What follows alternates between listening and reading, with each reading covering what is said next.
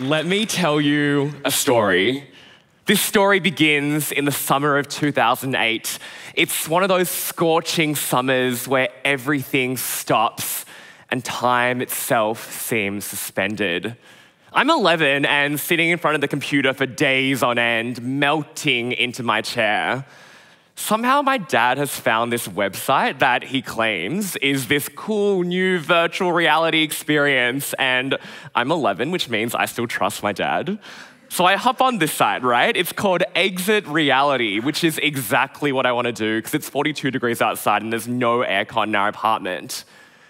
If you know what Second Life is, it's kind of like that. You can make your own avatars in the most rudimentary 3D graphics I have ever seen in my life. And then supposedly you can meet with and talk to other avatars in this endless expanse of digital landscape engulfed in a permanent sunset. But because it is 2008, everything freaks out when you press any button. And the lag is enough to give anyone anxiety. I mean, I already had anxiety as an 11-year-old, so it made me want to literally die. But I persevere, even though there's nary a soul in sight. I key smash my way through pixelated deserts and abandoned streets. And then, in the corner of my screen, something appears. Someone appears. Their avatar is wearing a leather jacket and a mohawk. So I approach them and I'm like, hey, nice mohawk. Once again, I'm 11, so please withhold your judgment. I'm begging you. We start chatting and he tells me his name is Tommy. And then he asks ASL, which of course means age, sex, location. And obviously I'm like 17, male, Canada, even though I'm an 11-year-old boy living in Northwest Sydney.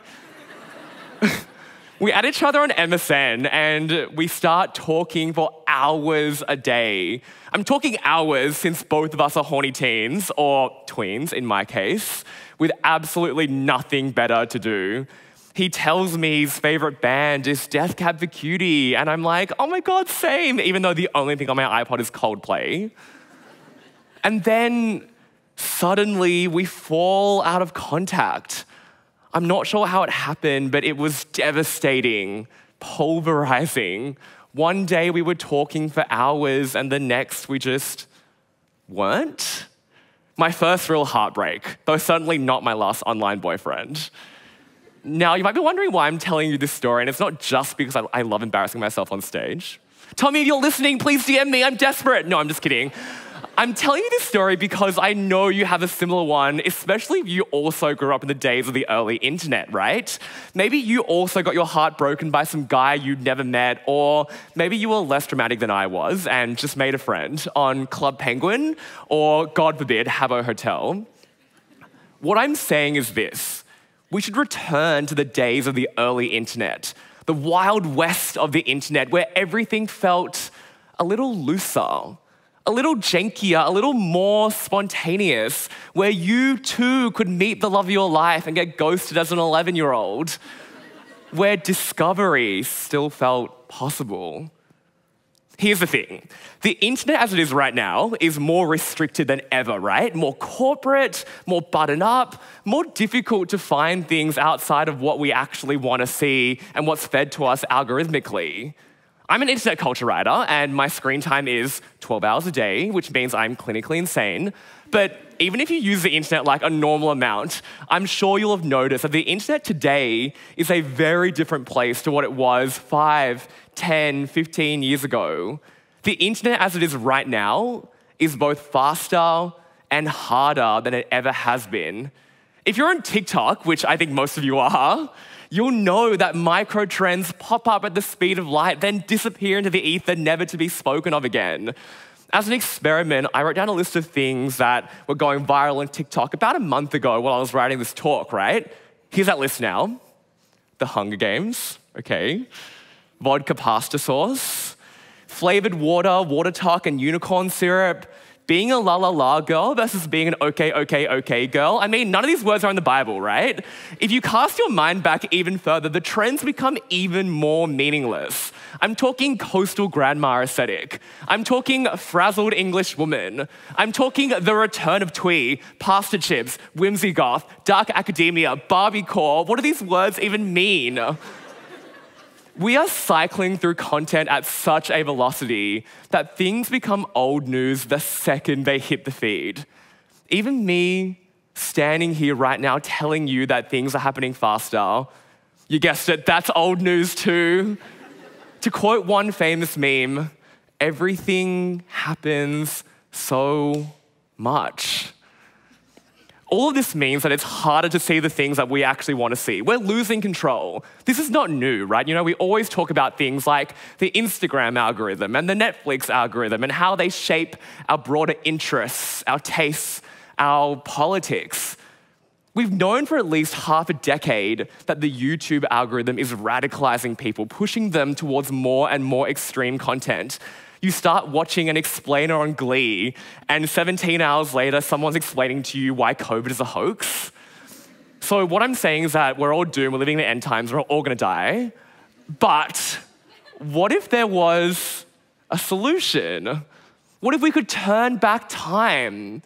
What if we could bring back some of the features that made the early internet so utopian, so lawless, so full of spontaneous connection and random experimental zeal?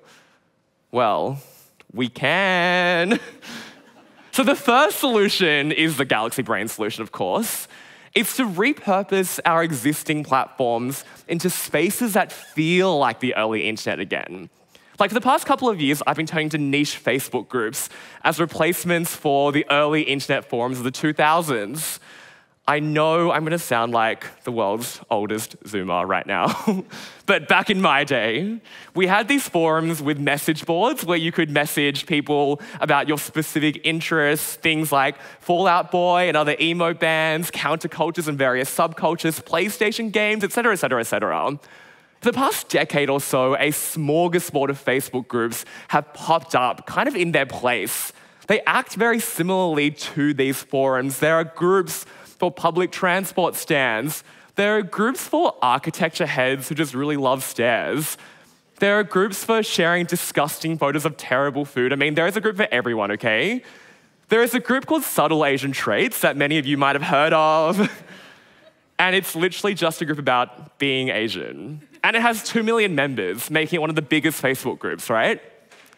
Now is the peak time of absolute chaos. We are living in a time when everyone, even your aunt's friend who keeps sending you minion memes, has left Facebook, which means the only people left in these groups are truly the most desperate, the most committed, the most insane, the people who have thrown all caution to the wind and said, who cares, to any given conventions of social media.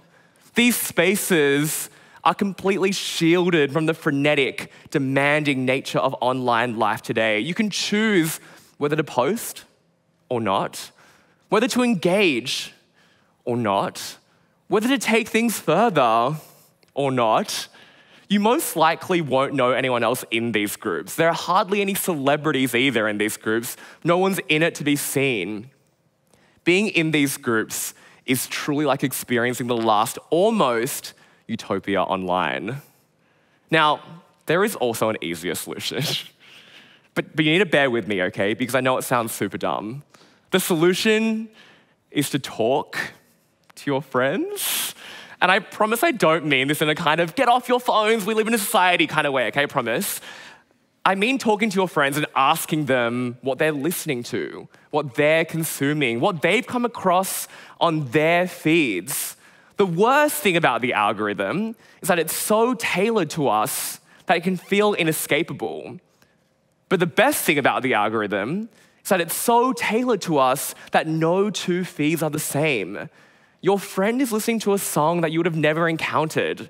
Your parents are on a side of YouTube that you didn't even know existed. Your aunt's friend is still sending you minion memes, okay?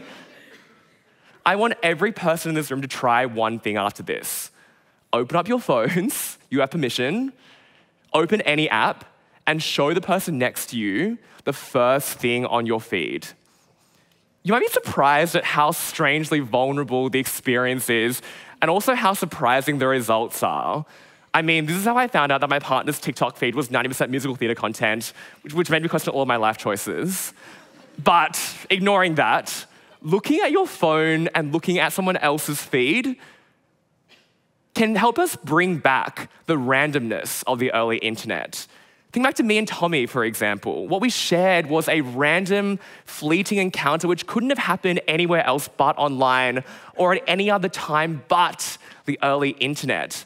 That phase might be long gone, but we can still bring back the emotional high of spontaneity, of discovery. So go forth and be crazy again. Go and have your heart broken by some guy who lives 3 continents away from you. Go and discover a corner of the internet previously hidden from you. Go and be a tween online again, and go and turn the clock back to 2008.